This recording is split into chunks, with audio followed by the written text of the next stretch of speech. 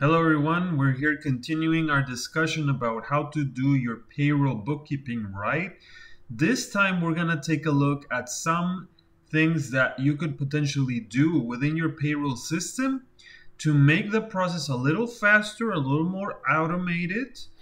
However, it will depend on the payroll processor that you're using.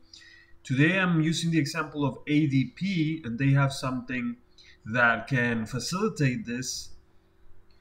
And what we're going to look at is these transactions here. As we looked at in a previous video, which I'll link below, we were doing it a little bit more manually by creating a journal entry and inputting everything there.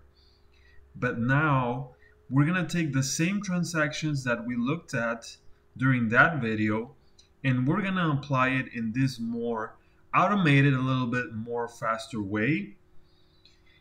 Here we have these two transactions coming into our bank feed. So you'll see here, this one, it says ADP wage pay for $2,730.72. And this is titled ADP tax. And this is for $871.28. Now, this one here is for the net pay of an employee, however much is going into their bank account that was processed through ADP and it's being remitted to them. This number here, the 871.28, that's actually the payroll taxes being paid, and it's both the employer contribution and as well whatever was withheld from this employee right here that's being paid this amount. They're also being withheld what taxes they own, and ADP is remitting that to the appropriate taxing agencies, whether that's the IRS in this case, the Franchise Tax Board of California, or whatever else might be. This here is all that tax. All right, now we're gonna come to ADP. And what we're going to do, we're going to go to the general ledger.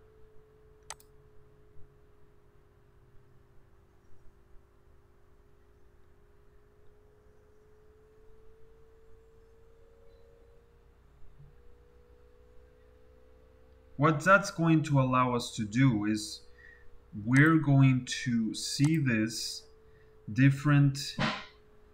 Actually, this here is once everything is set up, but I'll walk you through what you would need to do first. Usually we would go to payroll.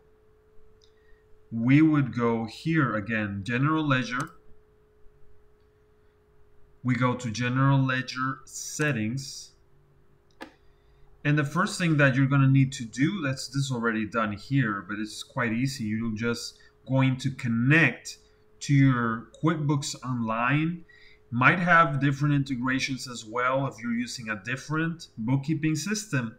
But here in this example, we just connected the QuickBooks Online. It's just going to ask you your login and password for it, and it'll be able to synchronize your QuickBooks Online account with ADP. Next step is to import the chart of accounts, and I believe it usually does that automatically right after connecting QuickBooks, and it'll probably prompt you to do that. Now you're gonna go next after that's all done, and we already have the mapped chart of accounts for this company, but we're gonna go here and review all that. Okay, what you're gonna see here is you want to make sure that every kind of pay here or every kind of category here that ADP or your payroll processor is presenting to you is going to be linked to a specific account that's already in your chart of accounts. Now, while we're reviewing this, you might not have a similar account to either one of these already within your chart of accounts. And what you need to do is to create that account specifically for what category is going to be, if it's going to be an expense or is it going to be a liability account. And of course the bank account you're already gonna have here. So the first one that asks you is check register account, and that's gonna be the bank account where you'll have the charges from your payroll processor being made, whether that's the wage expense or whether those are the payroll taxes. Which bank account are you using to have those expenses? So you're just gonna put, this is the only one that's gonna ask you for a type of account that will be an asset account, which will be a bank account. Then for all the rest of them here you see that this one is payroll expenses. So all of these are going to be expense accounts. And then we come down here to payroll liabilities, and all of these are going to be liability accounts. And therefore, that's why you see these ones are coded as 2000s, and that will usually be what you use for liability accounts. And then for expense accounts, you'll usually use 6,000 start of the number. And for bank accounts or asset accounts, they will start with the 1,000 beginning. So here we're seeing all these different kinds of accounts from the chart of accounts. We're gonna go through just very briefly.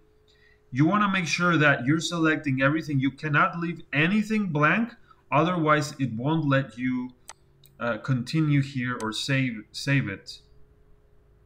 And so you could take a screenshot of this to give you a better idea. It's probably not going to be the same exact as what I have here for you, but it's going to be something very similar. For payroll expenses here, most of them you can see they are classified as wage expense.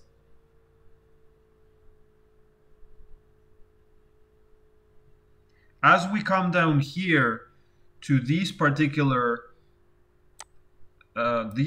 selections, these are going to be payroll tax expense as opposed to wage expense, because here we are dealing with kind of expenses that are actually tax. It's not necessarily going to be the wage expense, it's going to be the tax expense, because here you see this is Social Security, this is again Social Security, this is Medicare, Federal Unemployment Act, state unemployment. These are all payroll taxes. As we come to this section here, you're going to see that these are payroll liabilities. And we're going to start with federal income tax. I personally have a specific selection for that, which is federal taxes payable. And we're going down the list. You can take note of what we're selecting to use here. Social Security, Medicare, and of course always consult with your personal accountant on these matters. You should always do so. But yeah, here we have also a very generalized payroll liabilities account, because a lot of these things we don't really have specific accounts for it, but we just put it under payroll liabilities. State income taxes payable, we have here, we made a special one just particular for California State Disability Insurance, CASD, payable. And then for a lot of them, as you can see, we just went for this generic one. Now this one is an important one. Net pay, we are using wages payable. Again, this is not wage expense as we saw here in this category, because remember, these are all payroll liabilities. We need to use not wage expense for the net pay. we need to use wages payable. And notice again, the starting code is going to be 2000s because those are how the liability accounts always start. We have here Social Security, which is federal taxes payable, and so on and so forth. Federal unemployment tax, federal taxes payable, state unemployment payable. Okay, we went over what you need to input here, and after that,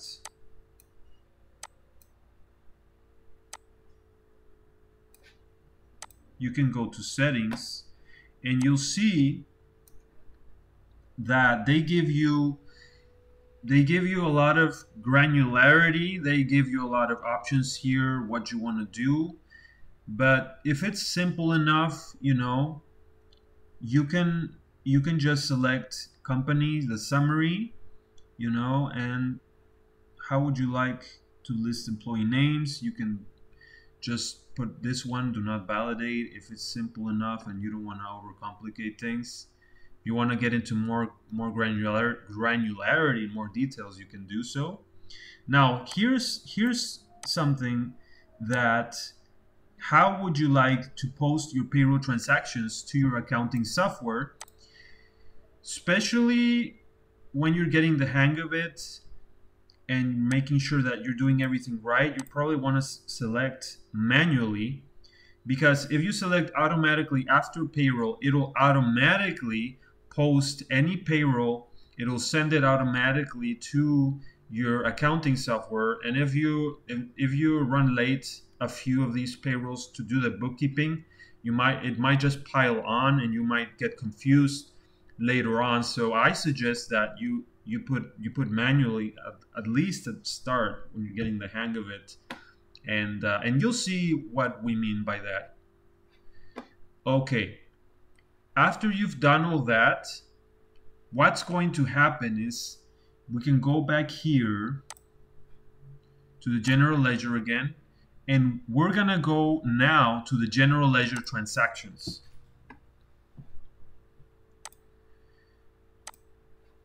And what we're going to want to do, we're gonna see that every time that you run a payroll, there will be something like this that's going to show up. And it's going to apply to whatever payroll period that you did, that you run the payroll for.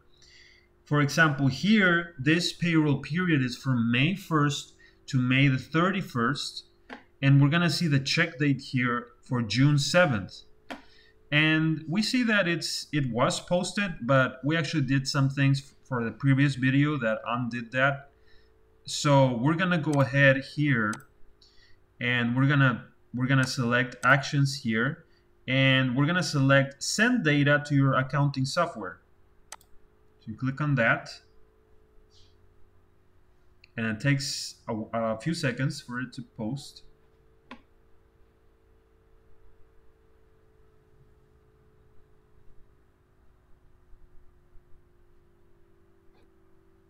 Okay, it went through. Now what we're gonna do, we're gonna go to your bookkeeping software. Here it's QuickBooks Online. And we're going to take a look at what happened when we did that. Okay, we go to new here. We can go to journal entry as if we're going to create a new journal entry, but we're really not. It's just a little trick here that I'm going to show you. Then you go here to the upper left corner. You're going to click on this button here. It's going to give you different journal entries that were created. And you can actually as well click on view more here, and it'll give you a lot of the journal entries, that have been created within your bookkeeping software. What we really want to look at are these particular ones.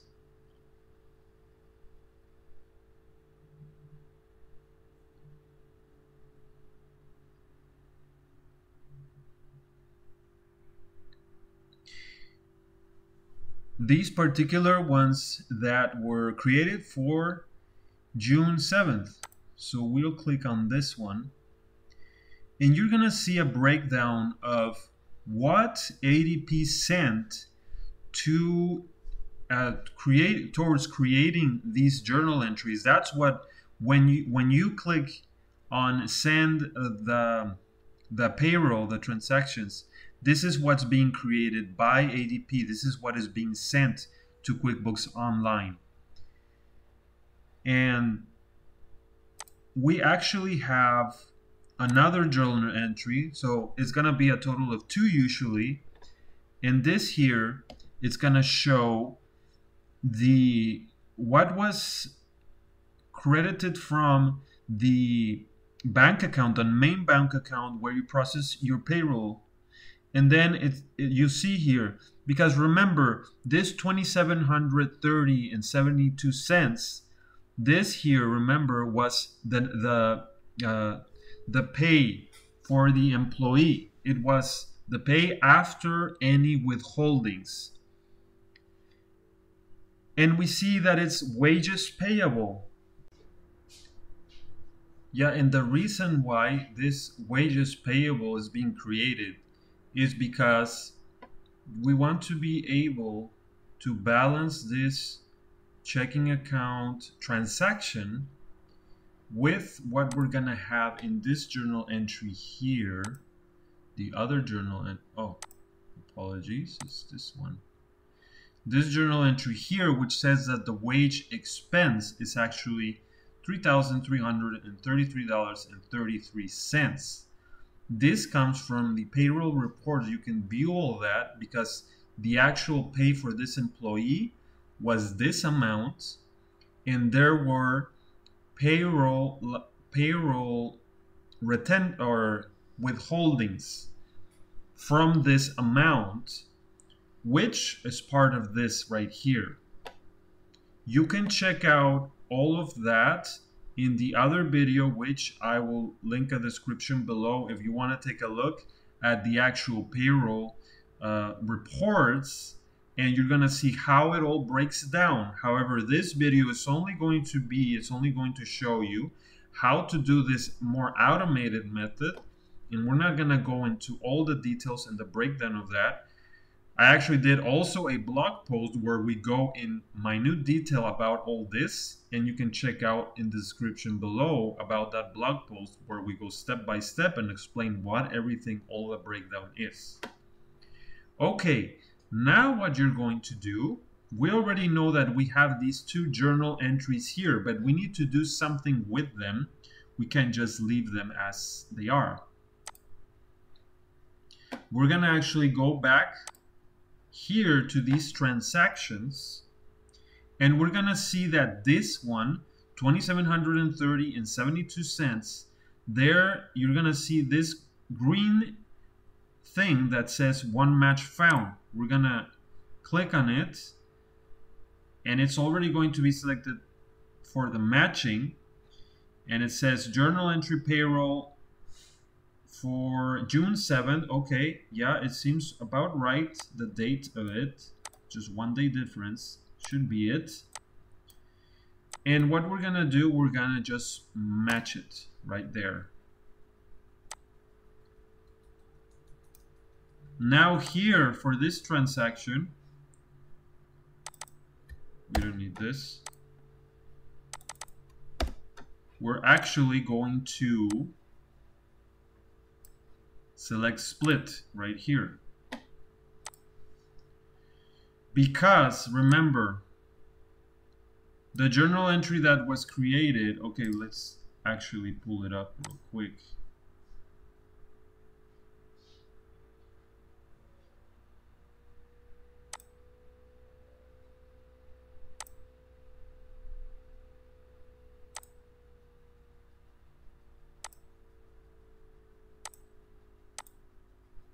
This journal entry that was created, it's having a lot of different payable accounts.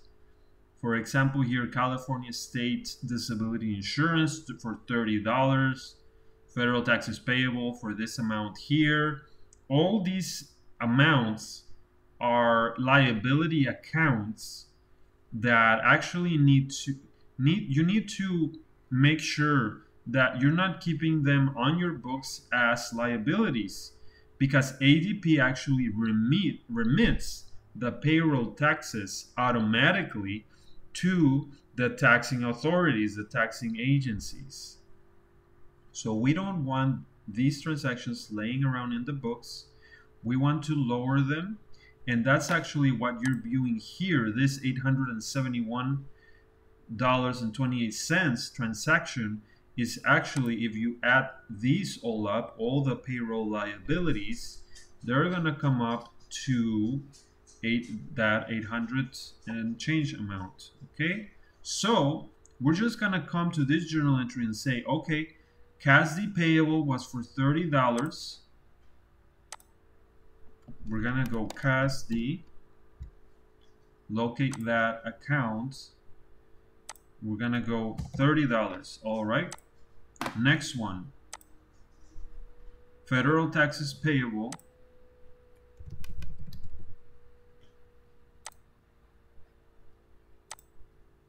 That's for $755.17.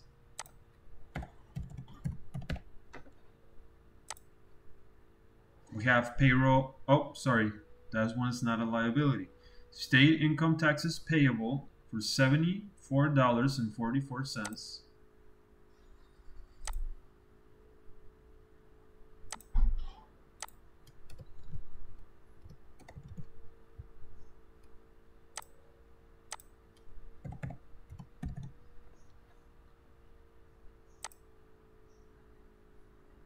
We have state unemployment payable for $11.67.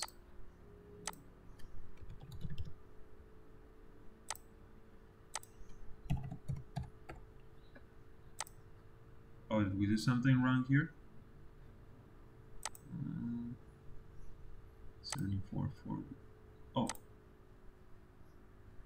no, we did that right. 755.17. Oh yeah, we missed 2 cents there. And at the end of that, you're gonna end up with a difference of 0. That's the check that you should be mindful of to see if it actually went down to 0. We're gonna go apply and accept. Great. Now for this wages payable here, remember, we already lowered that, the wages payable, through the bank transaction that we matched with this journal entry. That's how this one went to 0. Now, if we want to check if we did everything right, what we could do is go here to reports, go to balance sheet, then we can select for the ending date the date of the payroll check. And now we're gonna go down the balance sheet over to other current liabilities, where a lot of or most of the payable accounts or the liability accounts that we were using should be. And we're gonna see that they're all gonna be 0 here. They're all zeroed out, including wages payable, including everything else. And that's it. That's how you check that it actually was done correctly. Now, every check that comes in, you're going to do the same process. You're going back, sending the general ledger post. You're going to send it to the QuickBooks Online, and then you're going to work with the journal entries and make sure that the banking transactions are handled appropriately. That's it for this one. Make sure to check out the blog post. I'm going to put the link in the description below that goes step by step, and it's going to link to the other blog post where we did another method which is a little bit more manual, but it's essentially the same thing without using the automated ADP or whatever payroll processor that you're using, which is going to generally save you a little bit of time in doing this. Okay, that was it for this one. Make sure to subscribe and like the video. And yeah, see you in the next one.